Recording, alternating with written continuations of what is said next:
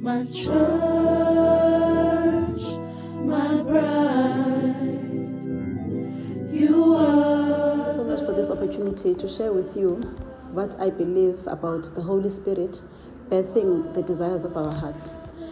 From the very word go, we see God creating, and he introduces himself as Elohim, God Elohim.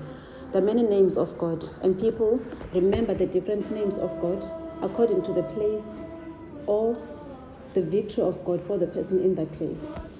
So for me, the most powerful name that I've chosen to know God by is God Elohim. That means a God who wants to manifest himself in three persons, yet being one.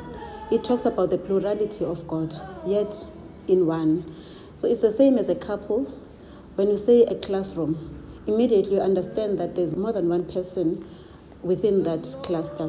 So when you say Elohim, you understand that there's just more than one person that is included in that cluster, even though it's one person. So for me, the Holy Spirit becomes one of the most significant persons of God in the era we live in, because he is the God who is with us. He is God Emmanuel. He is the one who is described in Genesis chapter 1 as hovering or brooding over the deep, dark, void, and cold world. And he births, first of all, light. He says, let there be light, and light becomes. Then we see that whenever there's darkness in our lives, whenever there's pain, whenever the days are cold, we can call on to the Holy Spirit to now once again brood over the circumstances of our lives. And then something will be birthed, that is light, will be birthed out of it. At the same time, we see him speaking to a void world and talking about it being populated and filled. That reminds me every time I'm in a place of emptiness or lack, that there is a God in heaven who I can call to, especially God the Holy Spirit who resides with me, in me, around me. I can speak to the Holy Spirit, my fellow counselor and comforter, and say, Holy Spirit, there's a void, there's a lack, there's a place in my heart that needs you. Won't you please fill that place, populate that place?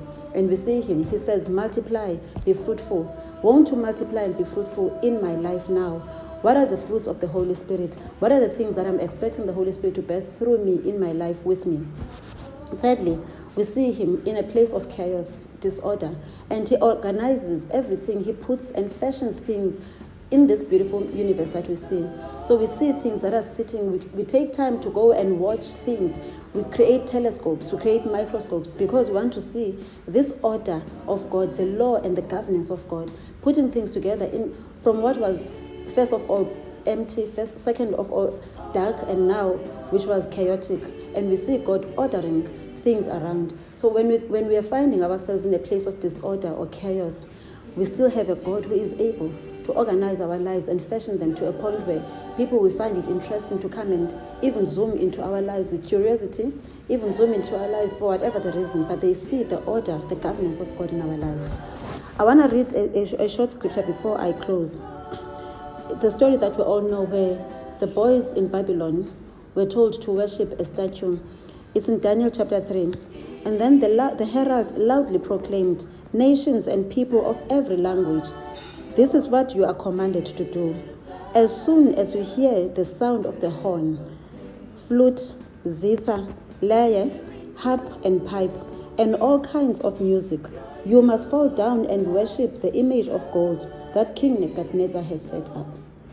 This becomes very significant in the space that I'm finding myself in right now, where we are busy trying to create music according to God, because we want to say to the nations of the world, yes, we know that there's a king of Babylon who is calling you to worship his image, but now we are saying as the image of God, we want you to worship the origin, the source of the image, because that's what worship is. Worship is responding to the God of heaven, to say, here we are, we recognize that you are a magnificent God. If people could bow down to a statue that was magnificent, how about bowing down and worshiping the great I am, the true God over the universe? So we also come and say, yes, nations and people of every language, this is what you are commanded to do. As soon as we hear the sound of the horn created by God, the sound of the flute, using the things that God has created, the harp, the pipe, and all kinds of music, all kinds of gospel music, you must come down and bow down to your Father. Yes, you can bow. Some people are bowing down. They can dance and carry on to another God, but we are saying this is a God that you're supposed to spend yourself worshipping, bowing down. Because music is a language that is used for worship, even by the enemy, but also especially by God. So we are birthing these new songs, again in response to a God who sings to us, who rejoices over us with singing. We are birthing them because the Holy Spirit inspires, He breathes into our hearts. He breathes songs, He breathes rhythms and melodies. And we are saying now with hymns, because the Bible is full of all sorts of lyrics. We just need to put them together into melodies and sing them back to the owner and the creator of the music, who is God. So when we stand here, when we're sitting here, whatever we're doing, we are basically singing back to God what He has already sung to us. We are responding to the cause. God is a cause, and we are responding to His promptings to saying, nations of all the earth, from wherever you are, whatever you do, there is a sound of heaven that God wants to play on earth, and is inviting us, all of us, from all sorts of corners, from wherever we are, to say you can bow down now, not to an image of gold, but to the great I am, whose image you are. So may you be blessed by the music that you are producing. It is not meant by any ways to take you away from the path. It is actually meant to make you draw closer to the Elohim of heaven, the God who brings light, the God who restores order, and the God who fills every void. May you always find Him to be worthy to be worshipped. Amen. And with great joy